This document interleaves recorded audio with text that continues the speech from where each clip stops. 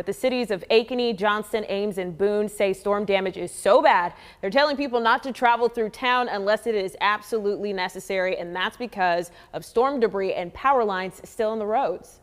Ames, Boone, and Perry saw some significant damage. KCCI's Chris Gothner was in all three communities today. He joins us now live from Perry. Chris?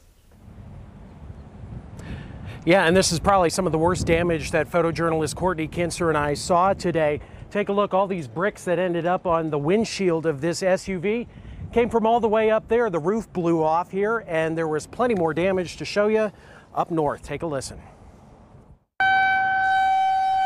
First, there was the siren, followed by wicked winds and a wall of water walloping Ames Monday morning.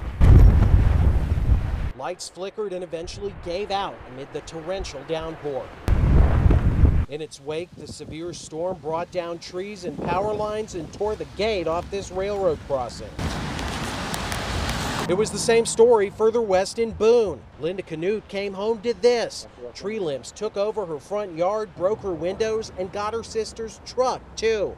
Not a pleasant sight. Didn't like that at all. A few blocks away, Peggy Watkins' old pine tree came down as she rode out the storm at home, but fortunately, she's okay.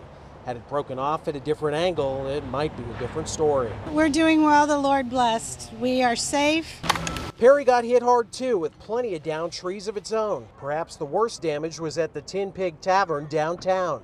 The storm tore its roof off, sending bricks crashing into the ground and into an SUV. David Sheffer was in the building. And then it sounded like a bomb went off inside. That's when we took off and went down to the basement. And then looked out and saw that. Sheffer says reopening his family's restaurant will take at least 6 months if they rebuild it all. We don't know what to do. Between COVID and now this, it's been a tough year. 2020 I'm done with it. I'm gonna go to bed and just wait till 2021.